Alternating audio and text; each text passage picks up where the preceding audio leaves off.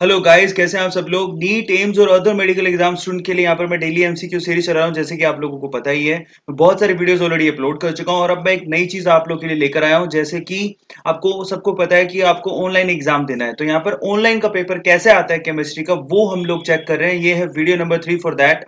और यहाँ पर हम लोग कर क्या रहे हैं, एग्जाम्पल के तौर पे जो 2018 का जेई मेंस का पेपर था, जो कि ऑनलाइन का पेपर था, वो मैंने लिया है। उसका सॉल्यूशन मैं आप लोगों को करवा रहा हूँ। ठीक है, इससे पहले तक मैं 2 वीडियो बना चुका हूँ जिसमें 20 क्वेश्चंस ऑलरेडी मैं सोल्व कर चुका हूँ गाइस। कई बार बच्चे पूछते हैं कि क्या इंपॉर्टेंट है, तो बिल्कुल इंपॉर्टेंट है। केमिस्ट्री इज केमिस्ट्री, कोई फर्क नहीं पड़ता वो नीट का एग्जाम है या जेई का एग्जाम है, कॉन्सेप्ट आपको काम देंगे ही देंगे। तो इन वीडियोस को जितना ज्यादा शेयर करो उतना अच्छा है, जितना ज्यादा देखोगे कॉन्सेप्ट को उतना ही ज्यादा आपको फायदा होगा। और एक्चुअल में इसका फायदा ये भी है कि पूरी केमिस्ट्री से आपको क्वेश्चन देखने को मिलते हैं। सो चलिए फटाफट से इसका थर्ड पार्ट कंप्लीट कर लेते हैं। जेई मेंस 2018 का ऑनलाइन का पेपर किस तरह से आया था उसको हम लोग जरा चेक कर लेते हैं। चलिए पहला सवाल देखते हैं इस वीडियो का। Now the first question is, अब देखिए पूरा ले रहे हैं हम लोग पेपर, तो इसमें ऑर्गेनिक है। पहला जो सवाल वीडियो का बनेगा वो ऑर्गेनिक से बनेगा। बहुत अच्छा सवाल है और ऐसे क्वेश्चंस काफी बार पूछे जाते हैं। Now the first question is, कहता है the major product of the following reaction, इस रिएक्शन का मेजर प्रोडक्ट क्या होगा, ये आपको पहचानना है। ठीक है, अब जरा सोचो, ये आपका सबस्ट्रेट है और ये सबस्ट्रेट है और इस पे आपको देखो, ये आपको क्या दे रखा है, AlCl3, जो कि एक लुईस एसिड होता है, we all know. Anhydrous AlCl3 यहाँ पर लुईस एसिड की तरह काम करेगा और एक्चुअली ये है जिसको क्या करना है, बेसिकली अटैक करना है या अटैच करवाना है। तो अब इस पर्टिकुलर सब स्पीसी को जरा ध्यान से इसको देखो, क्या खास है इसके अंदर। तो एक्चुअल में यहाँ पर देखो, इधर भी क्लोरीन लग रहा है, देखिए, और इधर भी क्लोरीन लग रहा है। तो एक्चुअल में अटैक कहां से होगा ये सोचने की जरूरत है, क्योंकि यहाँ पर तो क्या है, यहाँ पर बेंजीन रिंग दे रखा है और जिसके पास इलेक्ट्रॉन्स होते हैं, कोई भी इलेक्ट्रोफाइल आके इस पर अटैक कर सकता है और जुड़ सकता है, एडिशन हो सकता है। ठीक है, इलेक्ट्रोफिलिक सब्स्टिट्यूशन रिएक्शंस यहाँ पर परफॉर्म हो सकती है बहुत इजीली। पर सवाल ये है कि कौन आके जुड़ेगा। तो देखो इसका जवाब भी बड़ा आसान है। तो देखो एक्चुअल में आप सबसे पहले अपने सबस्ट्रेट को गौर करो। एक्चुअली आपका जो सबस्ट्रेट, आपका यहाँ पर जो अटैक करने वाला है उस पर गौर करने की जरूरत है। वो देखो जरा कौन है, तो वो है ये। तो जरा ध्यान से देखो, यहाँ पर वर्ड का बेस्ट लिविंग ग्रुप अवेलेबल है, दैट इज क्लोरीन हेलोजन। यहाँ पर ये लीव कर सकता है, तो वे लीव करेगा अगर अपने इलेक्ट्रॉन लेकर, तो यहाँ पर क्या हो जाएगा, एक कार्ब कैटायन जनरेट हो जाएगा। जरा ध्यान से इसको देखो। तो बहुत सिंपल तरीके से आप इसको देख सकते थे। और ये Cl माइनस अपने इलेक्ट्रॉन लेके जाएगा कहाँ, ये Cl माइनस अपने इलेक्ट्रॉन लेके एनहाइड्रस AlCl3 के पास जाएगा, जिसको इलेक्ट्रॉन्स की जरूरत होती है क्योंकि वो लुईस एसिड है। तो खैर हमें उससे तो कोई मतलब नहीं है, लेकिन अगर आपको ये मालूम पड़ जाए कि यहाँ पर जो हमारा कार्ब कैटायन है वो ये है, ये स्पीसी है, तो आपका काम बड़ा आसान हो जाएगा। अब एक्चुअली इसको है इलेक्ट्रॉन्स की जरूरत। ठीक है, अब ये जुड़ेगा कहाँ पे वो हमें देखने की जरूरत है। तो देखो यहाँ पर जो ग्रुप लगे हुए हैं, जिसमें ये जो आपके पास MEO ग्रुप दिखाई दे रहा है, ठीक है, ये लेंथी ग्रुप है और इसी के रिस्पेक्ट में रिएक्शंस होंगी और यहाँ पर यही काम करेगा। जरा ध्यान से इसको देखो। एक्चुअली इसके पास क्या होता है, ये बहुत अच्छा ग्रुप है जो कि +R इफेक्ट दिखाता है या +M इफेक्ट दिखाता है। तो होगा क्या, या तो इसके ऑर्थो पोजीशन पर या फिर पैरा पोजीशन पर इसको अटैक करना पड़ेगा, क्योंकि नेगेटिव या डेंसिटी, नेगेटिव डेंसिटी या इलेक्ट्रॉन डेंसिटी ऑर्थो और पैरा पर ही इफेक्टिव होगी। अब ऑर्थो पे क्यों नहीं कर सकता, ऑर्थो पे इसलिए नहीं कर सकता क्योंकि ये लेंथी ग्रुप है तो स्टेरिक हिंड्रेंस ज्यादा है। यहाँ पर भी देखो, ये इधर उधर झूलता रहेगा तो स्टेरिक हिंड्रेंस ज्यादा है तो नहीं कर पाएगा। तो पैरा पोजीशन पर आके इसको अटैक करना है। तो आप जरा सोचो, ये पूरा का पूरा ग्रुप, ये क्लोरीन को अगर हटा दिया जाए तो ये ग्रुप यहाँ पर जुड़ेगा आकर। ठीक है, अब अगर यहाँ जुड़ा तो इसका मतलब ये कार्बन हो गया जो जुड़ा, ये देखो यहाँ से बॉन्ड बन के कार्बन हो गया जो जुड़ गया, तो कार्बन के साथ यहाँ पर एक डबल बॉन्ड ऑक्सीजन है। ठीक है, बस यहाँ पर अब आप देख लो कि MEO के पैरा पोजीशन पर कार्बन के साथ ऑक्सीजन अगर ऐसे जुड़ा हुआ ऑप्शन में, तो आपका आंसर आ गया। बहुत सिंपल है, बहुत स्ट्रेट फॉरवर्ड आंसर है इसका। अब देखो ये क्या है, ये क्या इसके मेटा पोजीशन पर जोड़ दिया, जो कि पॉसिबल नहीं है, तो आंसर नहीं हो सकता। ठीक है, अब आप देखो इसके अंदर तो है ही नहीं, इसके क्या पैरा पोजीशन पर जुड़ा हुआ है CO, नहीं, ये आंसर भी नहीं हो सकता। अब थर्ड ऑप्शन को चेक करो, ये देखो यहां से इसका पैरा पोजीशन ये रहा और पैरा पोजीशन पर आपने कार्बन डबल बॉन्ड ऑक्सीजन जोड़ा है। ये आपका आंसर हो गया, सीधे तरीके से पहचाना जा सकता था इसको। बहुत आसान है, बहुत ही ज्यादा आसान है, एसाइलेशन हो रहा है और कुछ नहीं। उसके बाद क्या होगा, स्टेबिलिटी के लिए यहाँ पर एक रिंग फॉर्म होगी। ठीक है, सो वो आपको बहुत आसानी से आंसर का पता लग सकता था अगर आपने थोड़ा सा टेक्निक लगाया होता ऑर्गेनिक का। तो ये आपका आंसर बनेगा। चलिए नेक्स्ट क्वेश्चन ले लेते हैं फटाफट से। अगला क्वेश्चन तो बहुत सिंपल सा क्वेश्चन है। कहता है xenon hexafluoride on partial hydrolysis produces X and Y compound and X and Y are। देखो ये नॉलेजेबल क्वेश्चन है, पी ब्लॉक से पूछा है, 18 नंबर ग्रुप का क्वेश्चन है। तो देखो यहाँ पर एक्चुअली पार्शियल हाइड्रोलिसिस करते हो तो किसका, जिनोन, क्या पूछा आपसे, जरा देखो पार्शियल हाइड्रोलिसिस किसको, जिनोन हेक्साफ्लोराइड का, ठीक है, XeF6 का पार्शियल हाइड्रोलिसिस करते हो तो आपके पास यहाँ दो कंपाउंड बनते हैं। बस आपको देखो, अगर आपने ऑर्गेनिक को ढंग से देखा है तो आपको याद रह जाएगा, दैट इज XeOF4, ये एनसीईआरटी में दिया हुआ है, XeO2F2, ये कंपाउंड्स बनते हैं। अगर आपने बिल्कुल ध्यान से देखा तो आप तुरंत आंसर कर दोगे, इसका आंसर थर्ड बनेगा। और कई बच्चे पूछते पीपल लोग को याद करने के लिए क्या करें, तो स्ट्रेट फॉरवर्ड है, आप इक्वेशंस और रिएक्शंस को बड़े ध्यान से देखते रहो कंटिन्यूसली, आपको याद हो जाएगा। अगला सवाल देखो, ये भी ऑर्गेनिक का बहुत अच्छा सवाल है, कहता है which of the following will most readily give the dehydrohalogenation compound। तो देखो, dehydrohalogenation का मतलब है यहाँ पर हेलोजेंस H और X का हटना, तो ये हटाना है आपको। यहाँ पर स्पीसीज दे रखी है बहुत सारी, HX कहाँ से आसानी से हटेगा, तो एक्चुअली में HX का हटना मतलब आप एलिमिनेशन करवा रहे हो, और ये एलिमिनेशन रिएक्शन जो है वो है E1 टाइप की होगी, ठीक है। तो यहाँ पर आपको चेक करना है कि कार्ब कैटायन कहाँ अच्छा बनेगा, जहां कार्ब कैटायन अच्छा बनेगा वो बेसिकली ये आसानी से दे देगा। तो देखो, कार्ब कैटायन मतलब ये ब्रोमीन अपने इलेक्ट्रॉन लेके निकलेगा तो यहाँ पर प्लस का साइन आएगा, और एक्चुअली ये प्लस का साइन देखो यहाँ पर फिनोल ग्रुप है जो जिसके अंदर रेजोनेंस होता है, जो आसानी से क्या करेगा, अपने पाई इलेक्ट्रॉन्स को यहाँ पर शिफ्ट करेगा, तो ये पाई इलेक्ट्रॉन्स इसकी सहायता करेंगे। तो यहाँ पर जो कार्ब कैटायन है उसकी स्टेबिलिटी हाईएस्ट है, किसी भी कंपाउंड में देख लो, तो इसका फर्स्ट आंसर होगा। अगर आपने फर्स्ट लगाया था आप बिल्कुल सही हो, सोच रहे हो तो भी बिल्कुल सही हो। यहाँ पर तो ऐसा कुछ सीन नहीं है, क्योंकि यहाँ पर जो ब्रोमीन हटेगा उसकी सहायता नहीं हो सकती है, रेजोनेंस नहीं शो कर रहा है। यहाँ पर भी ऐसा कोई पॉसिबिलिटी बनती है रेजोनेंस की, लेकिन उससे ज्यादा इफेक्टिव नहीं है। जरा ध्यान से देखो, यहाँ तो फिनोल ग्रुप लगा हुआ है, तो सबसे अच्छी पॉसिबिलिटी फर्स्ट में बनती है, इसलिए आंसर इसका क्या होगा, फर्स्ट। फोर्थ में तो बिल्कुल भी नहीं है, ठीक है, क्योंकि यहाँ पार्शियल डबल बॉन्ड करेक्टर होगा, तो यहाँ पर इसका हटना इम्पॉसिबल सा है। अगला सवाल जो देखो 24th क्वेश्चन जो है वो भी अच्छा सवाल है, कहता है आपसे यहाँ बॉन्ड ऑर्डर क्या होगा। ये देखिए यहाँ पर हाइड्राजीन एजाइड दे रखा है, हाइड्रोजन एजाइड दे रखा है, इसके लिए पूछा आपसे बॉन्ड ऑर्डर।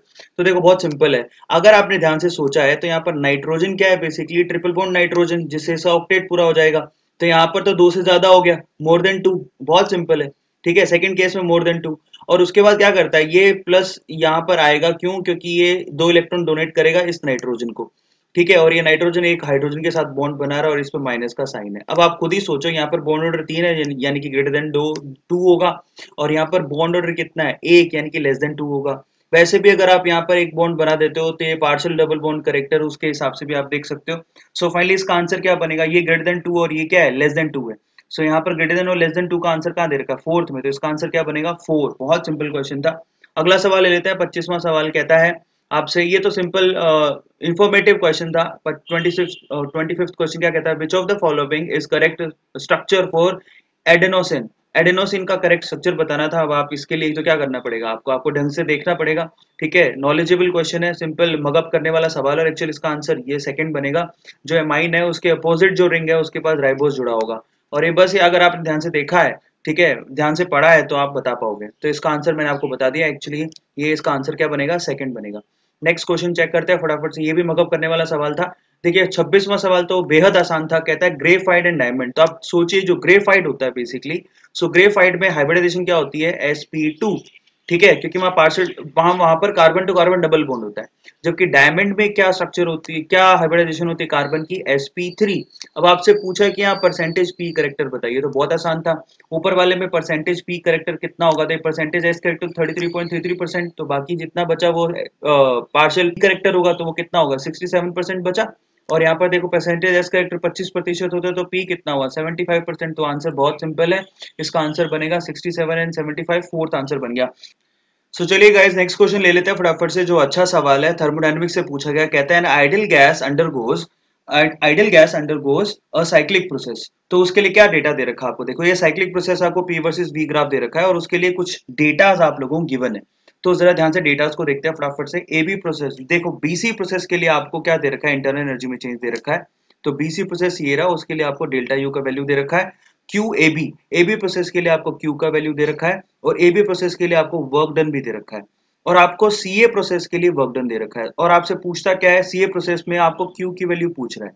ये अच्छा सवाल है, तो जरा चेक करो। फर्स्ट ऑफ ऑल तो जो एबी प्रोसेस है, एबी प्रोसेस के लिए चेंज इन इंटरनल एनर्जी क्या होगा, so you of AB, change in internal energy that is Q plus W, ठीक है। So finally Q plus W. सो फटाफट से चेक करते हैं, यहाँ पर क्यू की वैल्यू कितनी है, जरा एबी प्रोसेस में चेक करो।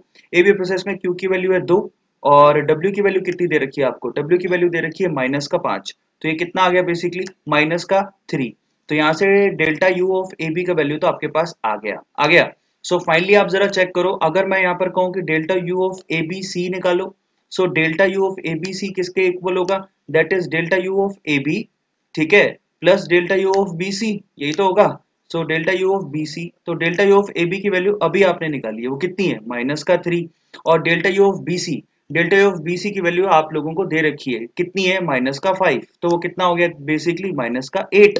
अब ये क्यों कर रहा हूं आपको मालूम पड़ जाएगा, delta U of A B C आपने निकाल लिया, तो मैं अगर आपसे कहूँ delta U of A B C की वैल्यू निकाल ली, तो अब बताओ कि सी बी ए की वैल्यू कितनी होगी, delta U of C B ए उल्टा कर दो तो कितना होगा 8।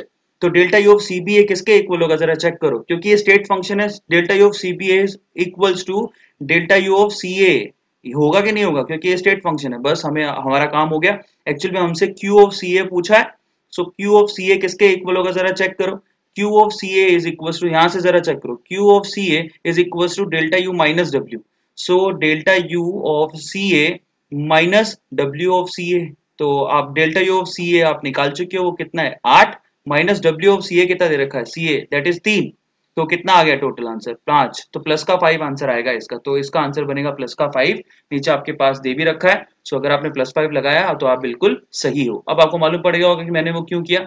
नेक्स्ट क्वेश्चन चेक कर लेते हैं, question number 28, in which of the following reaction increase in volume.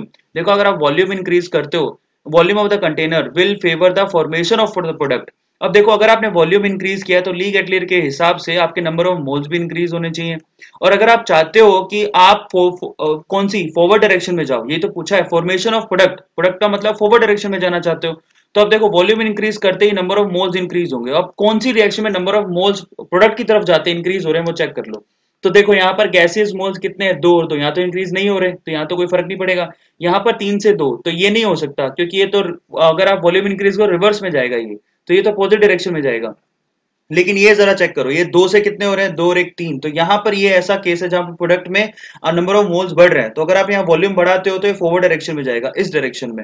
सो ये आपका आंसर हो गया, सिंपल आंसर है इसका थर्ड। नेक्स्ट क्वेश्चन चेक कर लेते हैं फटाफट से, क्वेश्चन नंबर 29। क्वेश्चन नंबर 29 बहुत ईजी क्वेश्चन है, कहता है which of the following arrangements shows the schematic alignment of magnetic moment of anti ferromagnetic, anti फेरो मतलब एक दूसरे के अपोजिट, तो देखो फर्स्ट ही आंसर है इसका, क्यों, क्योंकि ये देखो ये ऊपर है नीचे ऊपर नीचे ऊपर नीचे, सिंपल आंसर था। सो चलिए गाइस लास्ट क्वेश्चन चेक कर लेते हैं जो कि एमओटी से पूछा है, कहता है in the molecule orbital diagram of molecular ion, आपके पास N2+ दे रखा है। सो फाइनली N2+ के लिए आपको पूछा है, जरा चेक करो पूछा क्या है, कहता है N2+ के लिए सिग्मा 2p के अंदर आपको नंबर ऑफ इलेक्ट्रॉन पूछ रहा है। तो देखो नाइट्रोजन तक में जो चीजें जो एमओटी के अंदर जो सीक्वेंस फॉलो होता है वो यूं होता है, एक तो होता है सिग्मा 1s, फिर होता है सिग्मा स्टार 1s, याद है, अब तो सिग्मा 1s में 2 इलेक्ट्रॉन, सिग्मा स्टार 1s में 2 इलेक्ट्रॉन, उसके बाद होता है सिग्मा 2s, ठीक है, उसके अंदर 2 इलेक्ट्रॉन, फिर सिग्मा स्टार 2s, तो उसके अंदर फिर से 2 इलेक्ट्रॉन, तो यहाँ पर 8 तो हो गए।